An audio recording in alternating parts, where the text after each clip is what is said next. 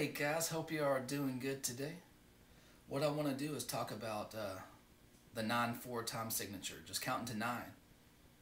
And the way you make it easy is you start with a riff and you count to 8, and it lands in the 8. Just sounds normal. 1, 2, 3, 4, 5, 6, 7, 8. 1, 2, 3, 4, 5, 6, 7, 8. 1, 2, 3, 4, 5, 6, 7, 8, 1. And you add a beat. Just turn it into 9. You just add an extra beat, and it kind of messes with your mind for a little while, but then you internalize it, and then it starts just kind of bleeding out into your normal facility, just how you play. You start thinking in 9s and just different time signatures, and it just makes your playing sound more complex, but in your mind and in your technique is just as easy.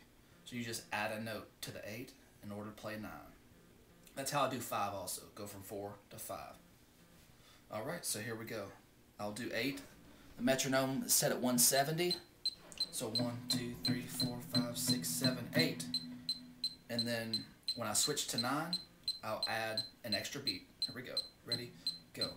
1, 2, 3, 4, 5, 6, 7, 8. 1, 2, 3, 4, 5, 6, 7, 8. 1, 2, 3, 4, 5, 6, 7, 8. 2, 3, 4, 5, 6. Switch.